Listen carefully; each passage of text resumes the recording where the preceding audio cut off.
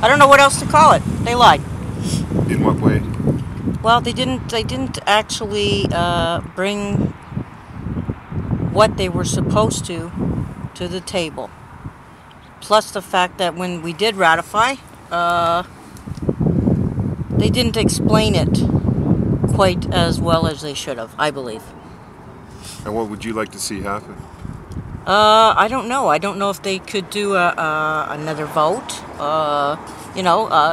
For Rick, I heard that Rick got pretty upset with the people because they were getting upset with the other two meetings. Right. And you know what? He misrepresented us to begin with. So I say shame on him. Shame on him. Would you like to see the union decertified?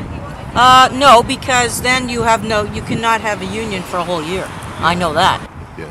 And, the way the company's been to us, I've been there, it'll be 17 years, April 28th. The way they've been with us, they haven't been too bad, but this time, I don't know what happened this time. Responding to, some people seem to think it's a 4-year contract and others don't.